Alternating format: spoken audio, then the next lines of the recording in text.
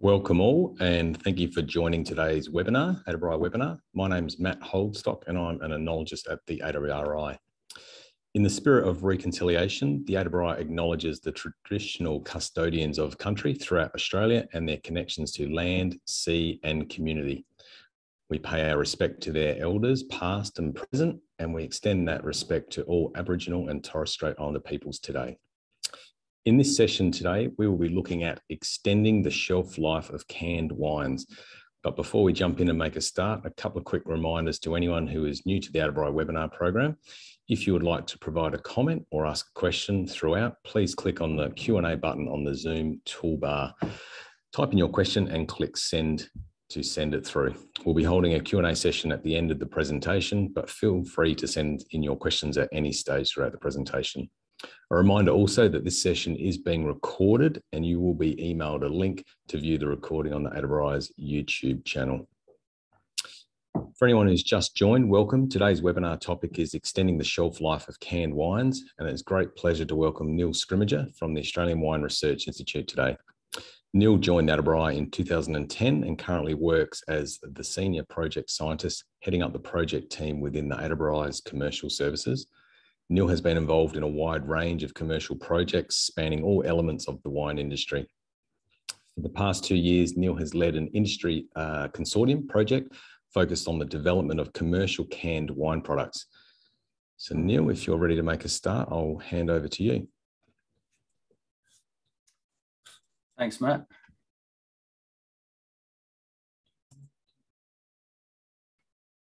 Just share my screen. Can you see that okay? Yes. Okay, excellent. All right, good morning, everyone. Focus of the presentation this morning, it's essentially an applied research trial, but with a bit of a commercial slant that we've undertaken at the ADRI over the last couple of years. So I'll be exploring some of the outcomes of that trial, but I'll give some insights into wines in this particular category and format in general. It's obviously an rapidly emerging space. Wine in cans is not a particularly new initiative. I think some people might think that it is, but it's been around quite a while. I'm not going to go too much into the history, but can wines have been around in various formats for over 80 years. Originally developed in the US, introduced in line with the first beer cans. Original canned wine generally contained fortified wines, so around 20% alcohol. The products in there were particularly unstable, but the blame with product integrity was generally pointed in the direction of the can rather than the product. There's been a lot of different transitions and changes in this format over the years. 1960s, we saw the wine cooler trend come through. So we got cans in various sizes and formats appearing in market, along with the use of the pull tab tops. And then in the 90s, we started to see some trends over in Australia with products like Ironbridge entering the market. And this ultimately resulted in patents being developed around wine in can and establishment of what's called the VinSafe canning technology. So the growth in the format in Australia was tracking upwards during the sort of middle part of the last decade. But over the last few years, the growth's actually plateaued a bit. So generally, the format in Australia for wine in can is 250ml slims. And can still make up around 2/3 of alternative packaging formats in terms of export volume, and that was as of end of year 2019, and that trend's kind of it's not increased, but it's continued since then.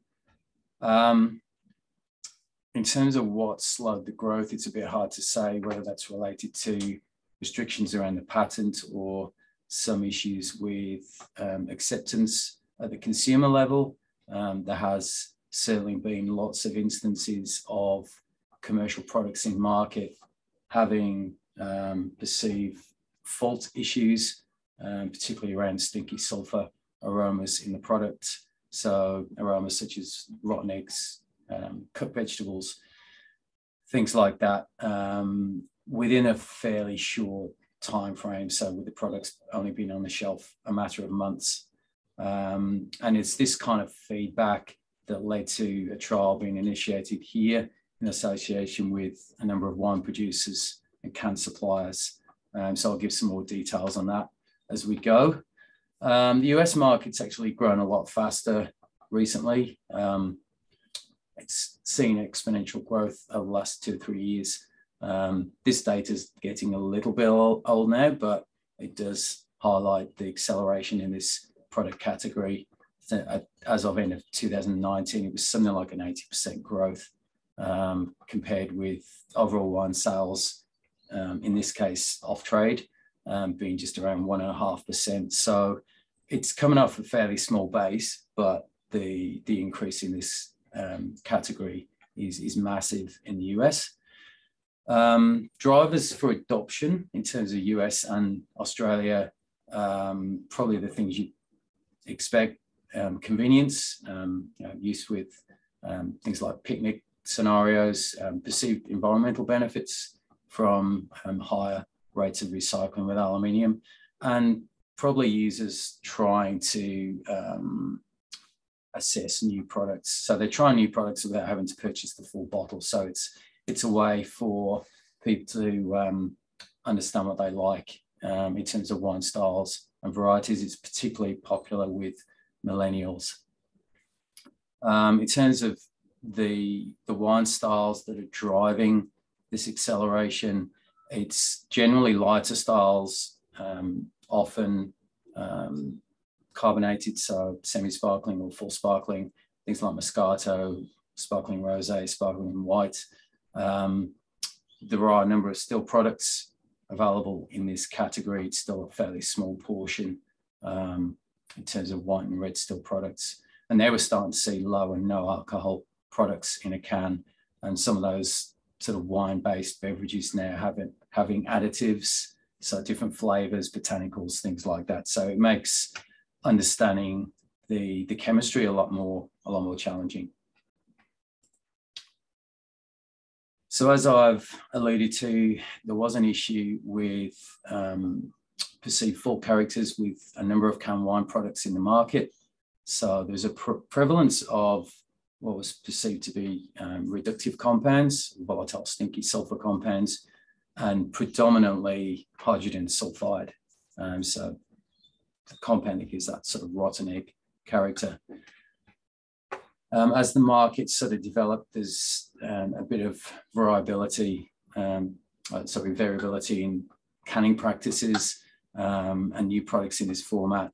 So there's a bit of an increased risk because the format and the products that are being put into can are quite varied, and the way in which they're being packaged is also quite varied. So it adds to the risk of issues with product quality down the path.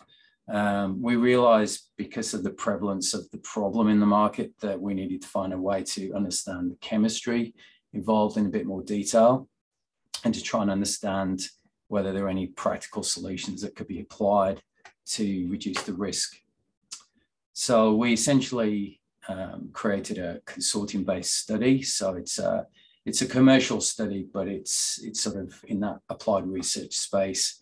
So that included a number of wine producers both here and in the US, and also can suppliers and co-packers that are also active in this format. So a lot of the data I'm showing here today has been generated out of that study. This is just an example of, I guess, how widespread the problem is in terms of the prevalence of hydrogen sulfide in canned wine products. So we looked at 16 different commercial products. This is data from a couple of years ago. And we looked at them over a 5-month period post-packaging. Now, just for context, hydrogen sulfide, its aroma threshold is particularly low, so down around 1 to 2 micrograms per litre. you can see from the graph that most of the products we looked at were either around or in excess of that level. Some of them we looked at, they had particularly high levels of hydrogen sulfide, some up around 40, 50 micrograms per litre. So that's more than enough to put off a consumer if they're hit with that when they open a can of wine.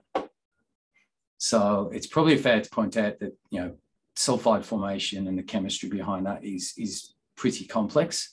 There's still active research at the moment to understand all of the precursors involved and the other chemistry, other factors that drive sulfide formation. So this is something that can happen in bottled product as well as can product, but we did see that the prevalence for hydrogen sulfide formation seemed to be much higher in can. So there's obviously something driving that. Now, just a bit of background around the can itself. There are lots of different size, formats and configurations. So both in terms of volume and dimensions, the 250 ml slim can tends to be the weapon of choice for Australian producers. Most of the US products I've seen tend to be a bigger volume can, often 500 ml. But they're all manufactured in a very similar way. They are generally a two-piece item. So you've got the can body and the can lid. And you can see even with the lids over on the right-hand side, there are different configurations of the lid end. Doesn't really affect the chemistry that we see in the package, but it does affect how easy it is to package these products online. So there's lots of choice out there, lots of different styles and formats. Each one needs its own particular setup in terms of the packaging process. So obviously the outside of the can is aluminium, but inside that can we have a liner. So because we don't want contact between the aluminium and the product inside, we have to have a barrier film. So these are often water-based epoxy liners. There's also things like polyester that are being used in other parts of the world. One of the issues with epoxy liners is the potential increase in BPA that can come from these type of liners. So bisphenol A is a big issue with lots of other packaging formats. There is a bit of a risk in terms of potential health effects from BPA that can leach into products where BPA is present in the plastic materials that are used. And because of this, some markets have moved towards having what's called BPA non-intent liners. So this is more prevalent in markets where there's regulations around this. So parts of Europe, some parts of the EU and California particularly have moved to BPA non-intent liners. So the barrier film used in those cans is slightly different. Most of the data I've seen to date suggests that the latest iteration of those is equally capable of protecting the products as a water-based epoxy. But with any of these packaging processes and formats, there's always a number of different risk factors around product integrity, and I've just got some of those highlighted on the right here. Now, the can suppliers themselves have been very active in defining what some of those risk factors are. So we know that copper and chloride can be an issue. I'll talk about that a bit more in a minute. Free SO2 is definitely an issue. Particularly high levels of that make the wine matrix more aggressive. Sulfides are also something that's come into vision recently. And things like pH, CO2, they all add to the aggressiveness of the matrix. So a combination of like low pH and a high SO2 can be particularly damaging and make the product hard to hold in a can format. So we know that copper and chloride can act as catalytic species in corrosion processes. And I won't go into the chemistry of this too much, but essentially the inside of the aluminium can has an oxide film on it. And then we've got the barrier film next to that. We don't fully understand yet how corrosion is occurring at the aluminium surface, but we've got evidence to indicate that that is happening. And when you get things like copper and chloride species present, you can get these corrosion pits forming in the surface. And we know from this chemistry in the bottom right that we've got aluminium metal present, and we've got SO2 present, we can form hydrogen sulfide, which is this H2S. Now, I've said already that there are other reasons for H2S to be present in wines. I'm not going to go into the chemistry involved in that. That's a whole separate presentation, but there are a lot of other precursors that can be present in wine that can lead to hydrogen sulfide formation. That's a background risk. The fact that we've got a can with aluminium present that can break through into the product essentially adds a secondary pathway and an additional risk to products in that format.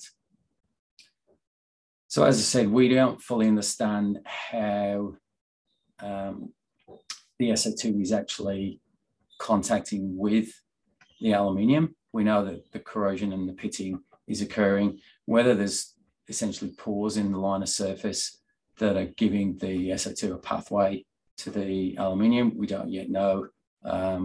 There's quite a bit of study going into this in the US through Cornell University, who we've been collaborating with on some elements of this trial.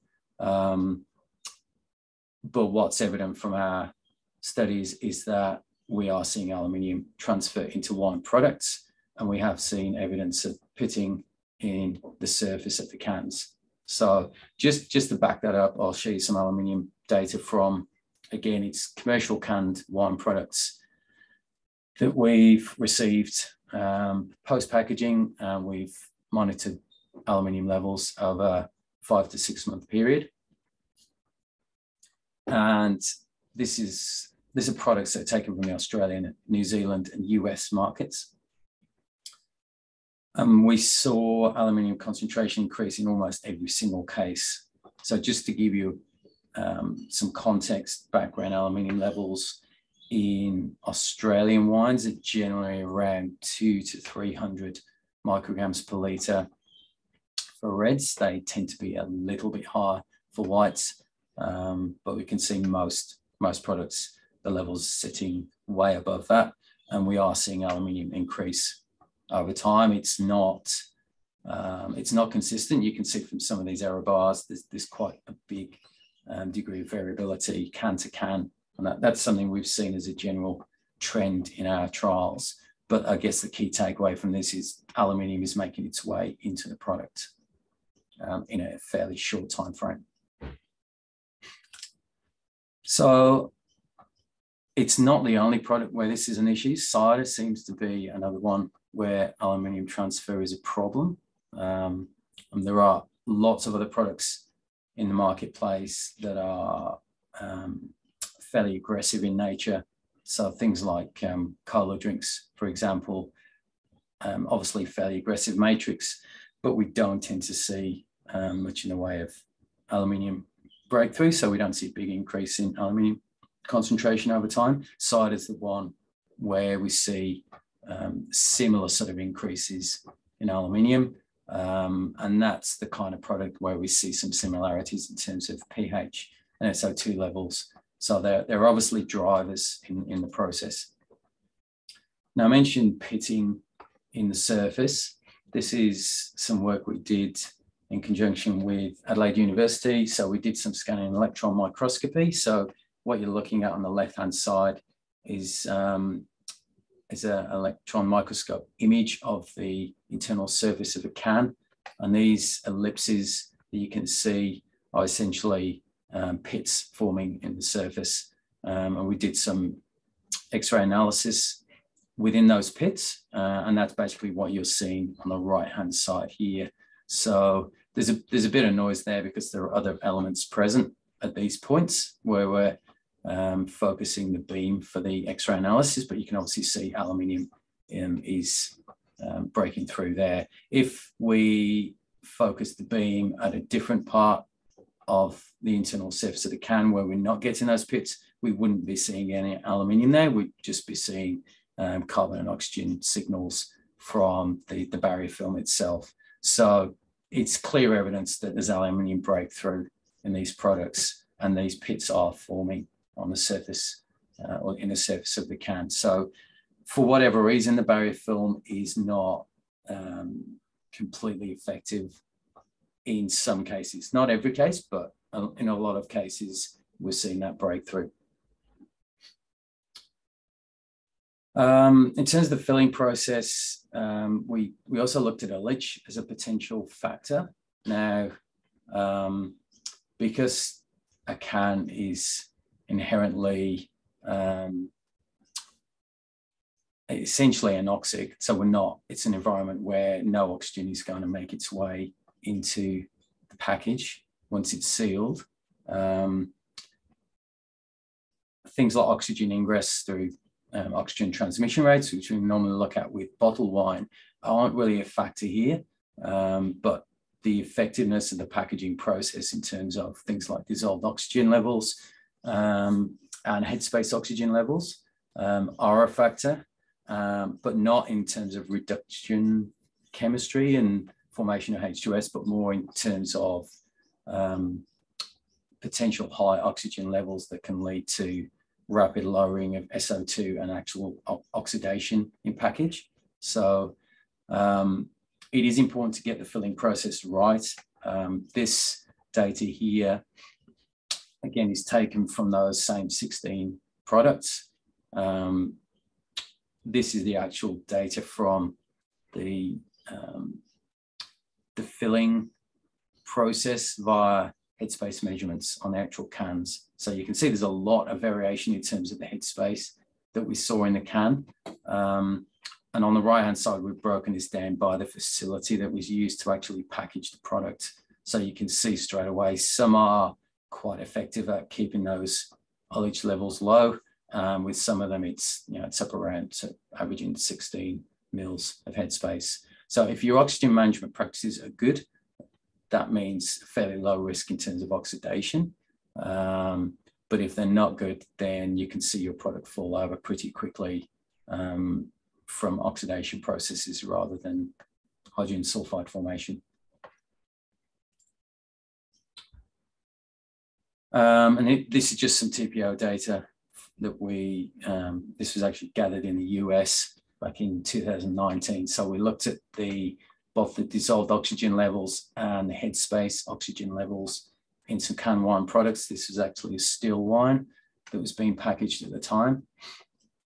And you can see, there's a lot of variability in terms of can-to-can variation, but you can also see that on average, we're seeing around 2 milligrams per litre oxygen in package at the point of fill and seal. So again, if you're going in with a fairly low SO2 level, that could potentially be a risk in terms of oxidation levels down the track. So with all those risk factors in play and trying to understand what we could do to reduce the potential impact for commercial products, we've run a series of experimental trials. So these have probably run over the last couple of years in various iterations. And here are probably the main takeaways we've got.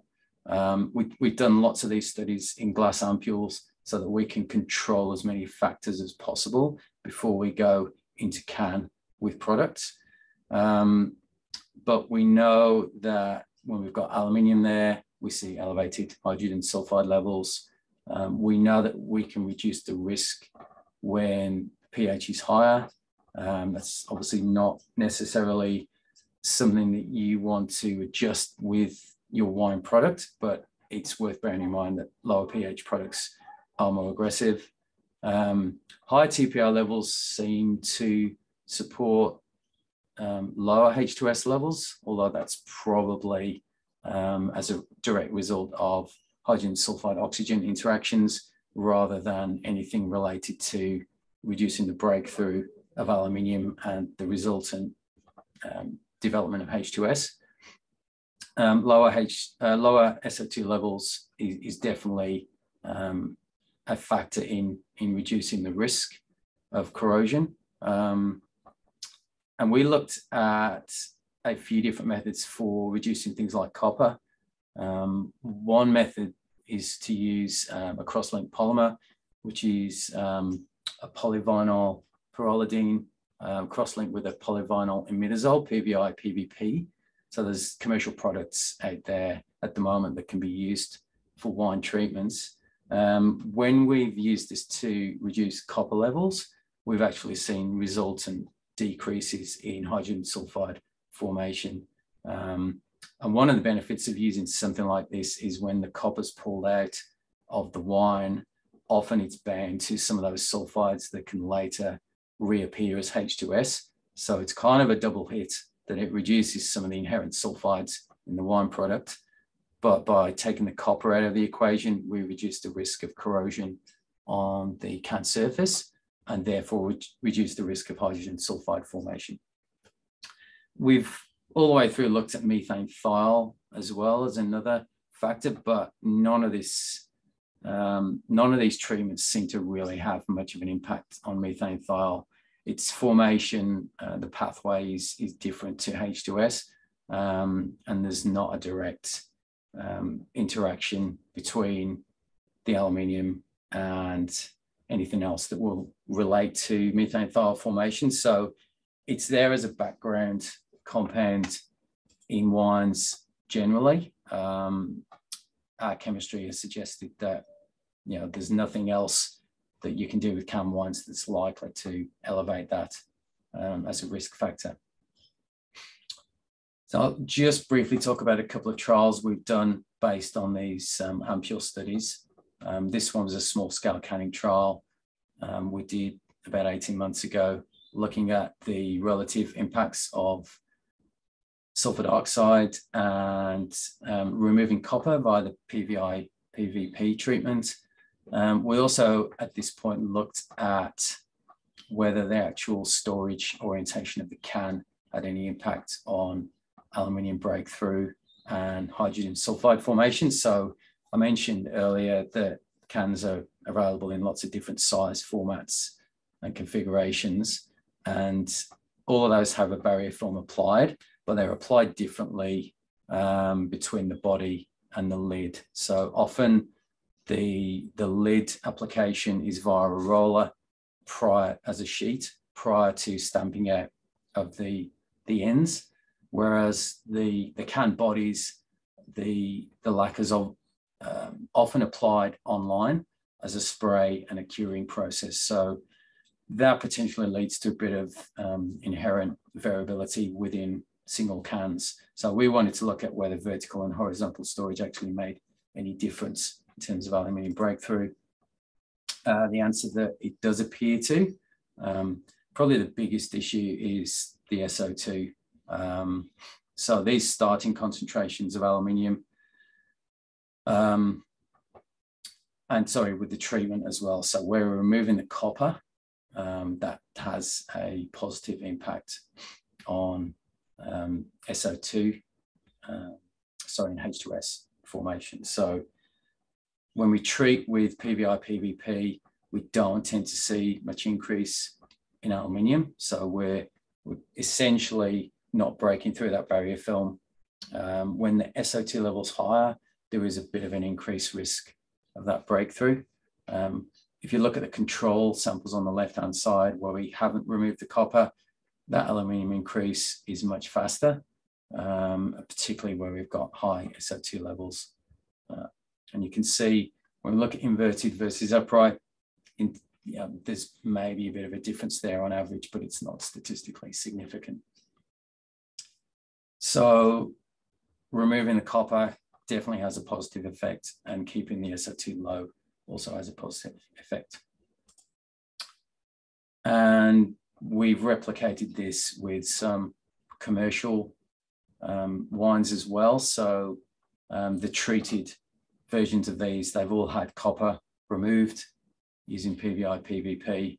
And then we've looked at accelerated storage. So I think at 35 degrees over 8 weeks, just to see what happened with the aluminium breakthrough and resulting hydrogen sulfide formation. And in almost every case, bar one, we saw that the treated samples had lower hydrogen sulfide concentrations after that 8 weeks accelerated. So 8 weeks accelerated in this scenario is probably equivalent of something like 6 to maybe 8 months on shelf at normal ambient temperatures. So it doesn't completely take away the risk, but it does reduce the issue. So it's not a silver bullet solution, but it definitely helps. So in terms of what else we've got left with the consortium trial, next stage for us is really to put commercial products into cans. So we've got a few different formats that we're looking to put products into, and we'll look at control versus treated formats with that. One of our issues has been accessing commercial lines where we can run small volumes for trial purposes. So what we've ended up doing is actually building our own capability in-house to run small-scale packaging trials, particularly in can. So things like nitrogen and argon for oxygen management. We've got a new dual counter-pressure filler that we're using, and this image on the right-hand side is a can seamer unit out of the US. So we can essentially run something like 80 cans an hour, and we can do this with products that's got up to around 7 grams per litre CO2. We can apply what we believe is best practice oxygen management to those products. And we're pretty confident that we can replicate the best commercial lines out there with this setup. And we'll use this to actually put product into cans for the trial and actually see what happens over time with that treatment process and see how well we can delay that onset of hydrogen sulfide. So in summary, a lot of commercial can wines, we do see those elevated aluminium levels. It is partly due to the corrosive nature of the wine matrix, but also issues with barrier films. We see lots of evidence of hydrogen sulfide formation as a direct result of that aluminium breakthrough. Often we see this within 1 to 2 months post-packaging, and it can be at very significant levels sensorially. We can mitigate the risk to a degree by reducing things like residual copper and making small wine adjustments. It's worth also pointing out that risk and impact is very much wine dependent. So it's very dependent on the wine style, the wine variety. Our main aim with all of this is to produce a series of best practice recommendations for can wine products and look at some mitigation strategies, recommendations that we know will work. So things like factors that will reduce the aluminium source, things like removing the copper, keeping the SO2 low, reducing chlorides if possible.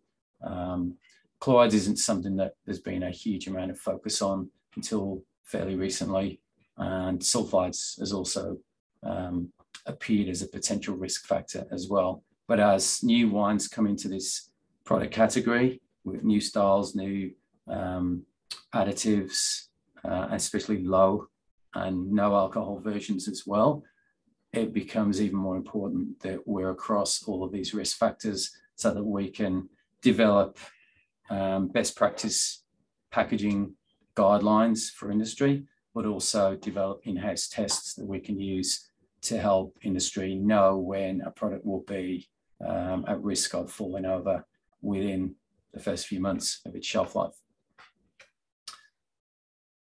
That's all for today. Thank you for your time. I'd like to thank the commercial services team at the AWRI, all the consortium trial members involved in this study, and an artist in Cornell University in the US also been very helpful in terms of collaboration on elements of this.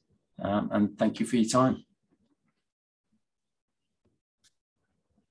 Thanks, Neil. That was great. If you could just stay on the line for a few minutes. There's a few questions that have come through.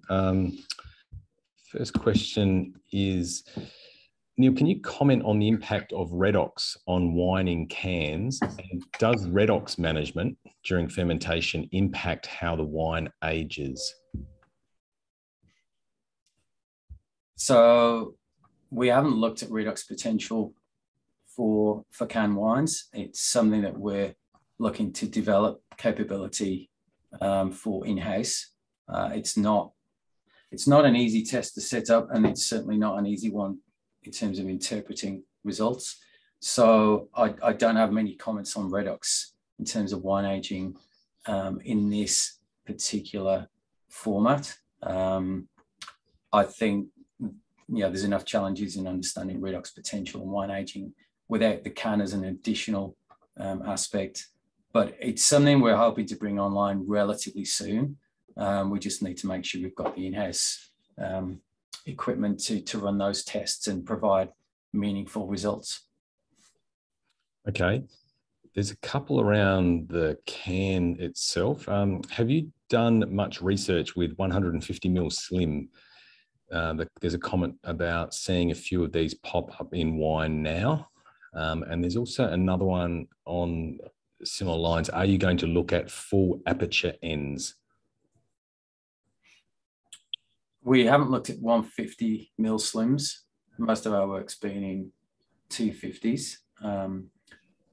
We have played around with other size formats, and from a scientific understanding point of view, our main focus has been to make sure that we know what barrier film we're working with, and that if we do look at different size formats, that they've got equivalent barrier films. Running the trials in 250 slims versus 500s, obviously there's a difference in terms of surface contact area ratio, but there's no reason why we can't apply trials with other size formats. Just 150s is not something we've looked at. And the other question was around what full... There's another question around, are you going to look at full aperture ends? Yeah, I'm not quite sure what that is referring to. Okay, maybe there might be... Maybe if whoever posed that question can email me, and I'm happy to fill that one offline. Sure. There's one other question. There's two other questions here. There's another one that says there's a brand of can supplier that has promoted themselves as the only can that is suitable for wine and have defended their trademark quite publicly. Have you tested all brands of can suppliers, and did they perform differently? Look, it's a fairly sensitive area. There's obviously patents around the process of putting wine in a can. There are multiple can suppliers in this space, both here and in the US. And it's often quite hard to know what barrier films we're working with. I've seen anecdotal information around different parties claiming they've got the best solution for wine in a can.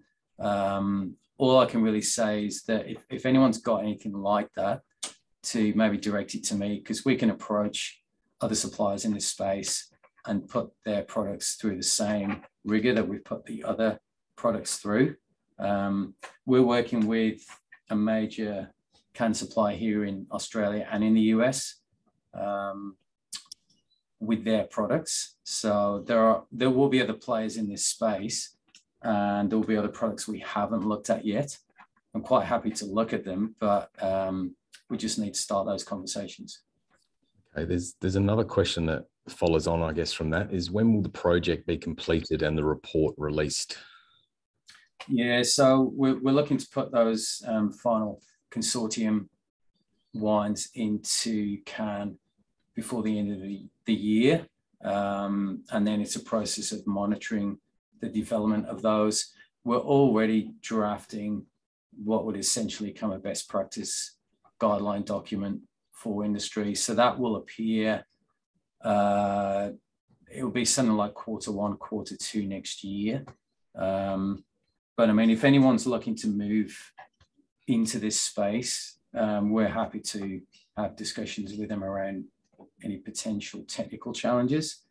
The line we've got that we've developed internally is there for trial purposes. We're not set up to provide commercial packaged product through that line, but we can run trials if people are looking to move in that space. Okay, there's another question here regarding pasteurization. Have you looked at the effects of pasteurization on cans? I'm guessing wine in cans, sorry. Look, it's another of those areas that we are wanting to look at, but we haven't looked at that to date. No. Okay. There's also a question here relating to PVI, PVP. Could you elaborate on how it works to reduce copper in wine? Look, it's essentially a scavenging agent, so it will bind with the copper that's present in the wine. It also affects other divalent metals. So we have seen reductions in copper and other species. It's a means for effectively taking the copper out of the wine, so that we have something that's less aggressive in terms of that corrosion chemistry. I mean, I don't really want to go into the detailed chemistry around how it works, but it's effectively a binding agent for divalent metals, including copper. Okay, there's another question relating back to the patent, I believe. How does this all fit in with the Baroque patents? Are they still relevant? I'm not sure if you want to comment on that one or take that one offline. Look, I'm not really in terms of the patents, I think the only comment I would make is that we've looked at commercial products that have been packaged using the VinSafe technology patent, and others that maybe haven't. We've seen issues across the board. So what we're doing with this study is really to help producers that are active in this category or want to move into this category, to give them the tools to make sure their products have the best chance of survival on the shelf. So increase that shelf life. There's nothing we're doing that changes what's in those patents. It's really just understanding what some of those mitigation strategies are. Okay, I think this is the last question. Is PVI an allowable additive into wine? Yeah, I think if you look in the Fazance Food Standards Code, that was added, I think, a couple of years ago. So I think we've said publicly we've worked with a couple of products out of an artist in the US. There are other products available. We worked with I think a BASF manufactured product many years ago, which was Divergen. But yeah, there's products called Claral out of the US that an artist produce, and there are other producers in that space, but that they were the ones that did all the work that required it to be approved through Fazance. Okay, there's actually just one more question, Neil. Did your work come up with an unacceptable level of aluminium in wine? And do you have an idea of what would be an unacceptable level? I'm not sure if that means from a sensory point of view or chemical point of view. Yeah. But there's inherently aluminium in wine. I said background levels are several hundred micrograms per litre. That's not the issue. It's the issue is whether that increases because aluminium is breaking through from the internal surface of the can. So my answer to that would be the absolute level is not critical. It's whether it increases over time. There would probably be a point where sensorially it becomes, metallic taste. I mean, you might be able to talk to that a bit more, Matt, from your work with the industry development and support. But I mean, if aluminium is literally through the roof, so we're seeing 4 or 5 milligrams per litre, potentially that will have a sensory impact. Yeah, I'm not sure we've come up with a level, but in this space, and I don't believe we've done any sensory work on aluminium content in wine either. That's come. I think we've had a couple of inquiries through the years where, not necessarily wine and can related, but there's been really high levels of aluminium, and there's been a perceived metallic taste in mouth. So I would imagine something like 4 or 5 mg per litre might be where you see that sort of effect. But in terms of issues with the concentration levels, it's really whether it's increasing over time once it's in can. Okay, well, thanks very much, Neil, for providing important insights into extending the shelf life of canned wines. I'm sure everyone who attended today got a lot out of the session. I'd also like to thank the audience for joining in and taking part, and just remind you that, as always, you will receive a link to view the recording of this presentation on the Adbri's YouTube channel within the next 24 hours. I'd also like to acknowledge Wine Australia for providing funding and support for the webinar program via the Adbri Extension Project. The next webinar is on next Thursday, the 14th of October, and we're looking at cultivars that differ in their response to scale infestation. If you'd like to register for this session, please visit the Adbri website. For those of you who listen to podcasts, I recommend and encourage you to subscribe to the Adbri's new podcast series called Adbri Decanted. And you can simply subscribe to this via your favourite podcast app, and we have already uploaded 2 episodes to this series already. So thank you again, and I look forward to seeing you at the next Adbri webinar. Thank you.